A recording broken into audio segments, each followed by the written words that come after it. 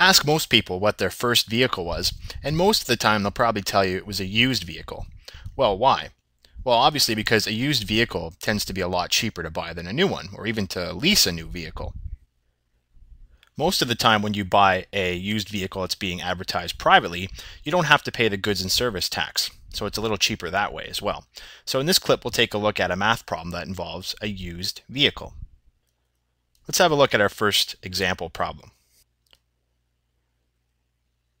A used car is advertised for sale in a newspaper for $4,500. In A, calculate the total cost of the vehicle.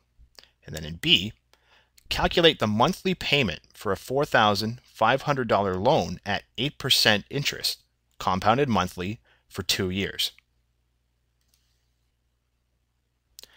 Alright, well then A, it asks for the total cost of the vehicle.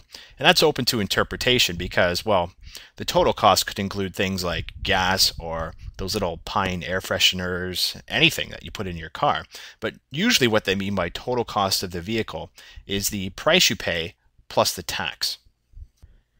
Now, since we're talking about a used car that's being sold privately in a newspaper, the resale value doesn't include the GST, it's just the PST, the provincial sales tax.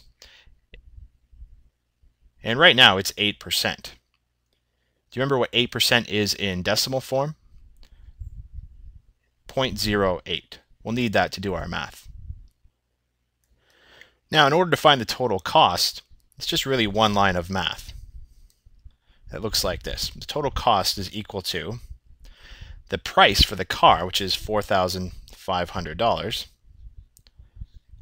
times 1 plus whatever our tax rate happens to be in decimal form.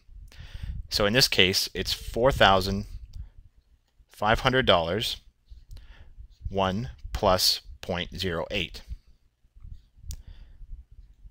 Or $4,500. Putting these two together, we get 1.08.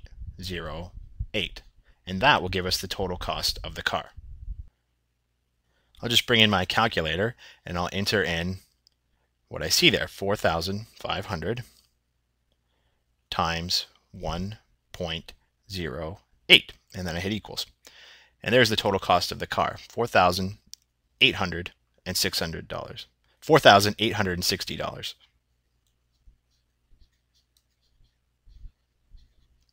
There's our answer for A. Now to answer part B, we're dealing with compound interest. So I'm going to bring in a TVM solver to help me out with this part. You'll remember a TVM solver is just a program on your graphing calculator. Here's how you get to it. Hit the Apps button, then Enter for finance, then Enter on TVM solver, and then here's a list of variables that we need. This first one, N, is the number of payments we have total. Well, when I look at the info in part B, it says it's compounded monthly for 2 years. Monthly means 12 times a year, and we have 2 years.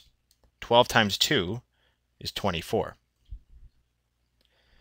The interest rate is given as 8%. So I'll just keep that as 8 and hit Enter. Present value, that's the amount of the loan as we start off with. We need a loan for $4,500. The payment is what we're solving for.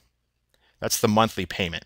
And the future value, we hope the future value is 0. In other words, once we've paid off the car, we don't owe anything in the future. So I'll leave that as a 0.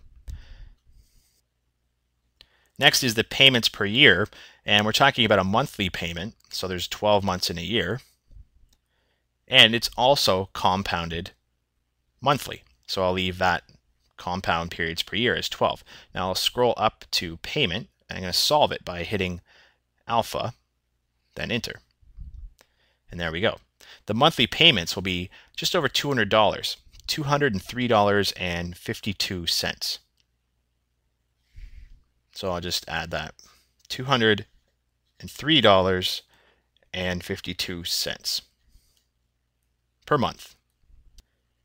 Now let's give you a problem that you can practice. Help this fella out who's trying to buy a truck and see what it's going to cost him per month. A used truck is advertised for sale in a newspaper for $8,000. A. calculate the total cost of the vehicle. And B, calculate the monthly payment for an $8,000 loan at 6% interest, compounded monthly for 3 years. All right, so try that one using the steps I showed you on the left, and I'll post the answer when you're ready. In Part A, the total cost of owning the truck is $8,640, and in B, we found the monthly payment to be $243.38. If you didn't get this right in B, have a look at the variables here on the TVM solver, particularly N, which is 12 times 3, because we have monthly payments for 3 years. $243.38.